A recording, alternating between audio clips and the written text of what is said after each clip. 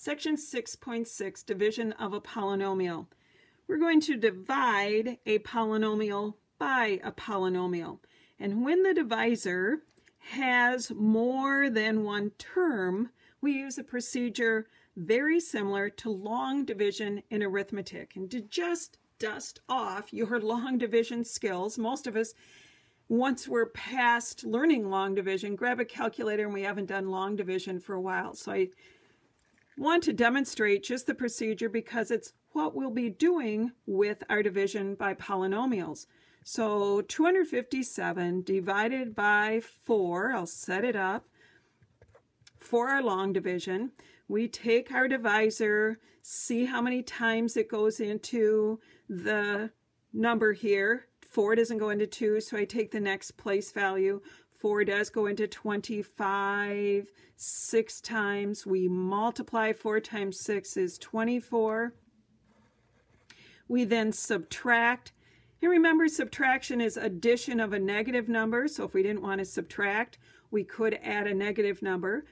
Just keep that in mind. It may come in handy very soon with our polynomial division. But moving along, 25 minus 24 leaves 1.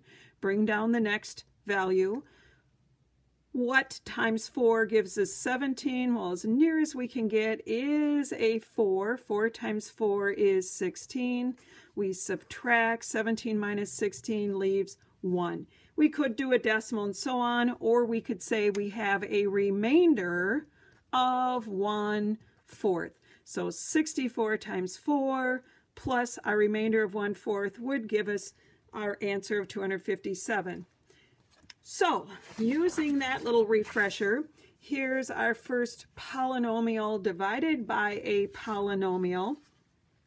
I'm going to set it up similar to the long division of the integers that we just had. Here's our divisor. You do want to have your terms here in decreasing powers, and it was set up originally so that that is the case. And similar to working with numbers, we'll start with our leading term of our divisor. X times what gives us this first value here? Well, we'll need an x. X times x is x squared. We need a distributive. X times 9, since we have a second term here, is 9x, and we'll place that underneath this similar term. Now in the division that we just saw, we subtract, but we're not only subtracting x squared, we're also subtracting 9x, and oftentimes if there's an error, this is where it occurs, that we see the subtraction here, but we end up ignoring it. So my suggestion is, yes, it's a subtraction of this entire quantity. Use your rule of subtraction by changing the signs to the opposite and then adding. X squared plus a negative x squared cancels out, and 18x plus a negative 9x is 9x.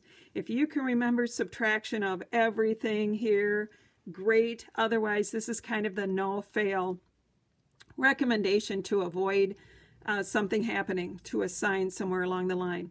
Then just with normal long division, you bring down your next quantity. We go back, ask ourselves what times x gives you a 9x? Well, we have the x, but we need a positive 9. So we will multiply by 9. 9, this new quantity, times our quotient here, or our divisor. 9 times x is 9x. Distributively, we also have to take 9 times 9. Think of this like a 2-digit number. 9 times 9 is 81. We're now ready to subtract, and instead of subtract, I'm going to use the rule for subtraction, which says change the signs and add.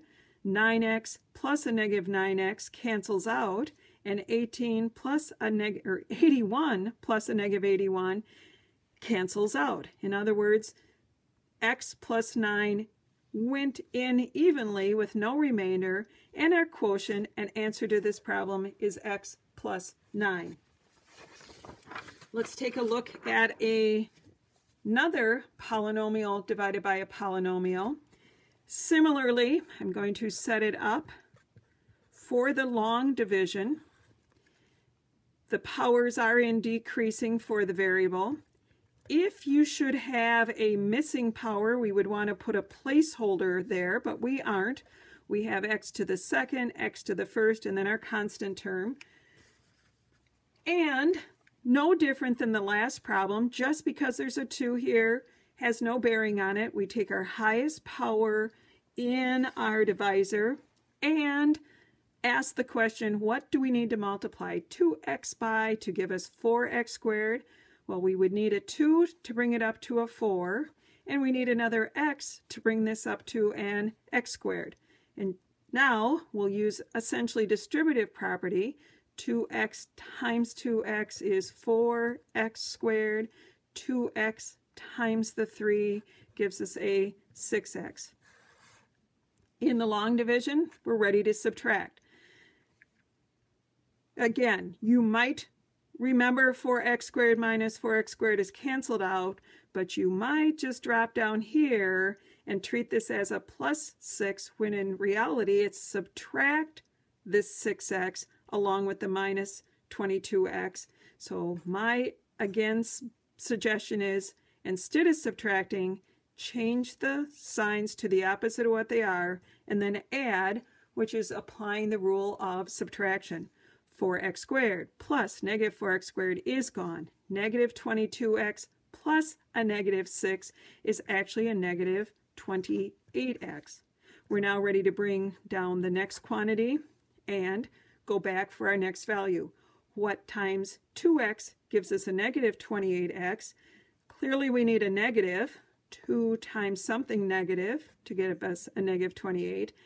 And how many times does 2 go into 28? We'll need a 14. Multiplying negative 14 times 2x gives us the negative 28x.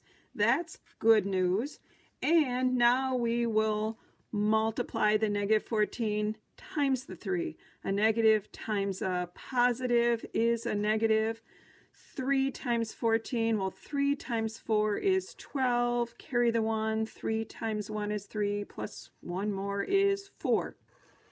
We are subtracting. Subtracting using the rule of subtraction is change the signs and add. The 28x's do cancel out because of one being positive, one being negative. That was the whole idea. You always want your leading term to cancel out. But we are adding a 32 plus a 42, which gives us a 74. So we have a remainder. And way back when, in elementary, you may have written your remainder as R74. In the algebra world, for our quotient, or our answer to our division problem, we're going to write it as 2x minus 14 that we found, plus the remainder as the fraction or rational expression of 74 over 2x plus 3. To check a division problem, you multiply, and the check here would be to take our divisor, 2x plus 3, multiply it by our quotient, 2x minus 14, multiply those two binomials, and then add your remainder and see that it does end up giving you this as your solution. Then you'd have verification that you have properly divided the polynomials.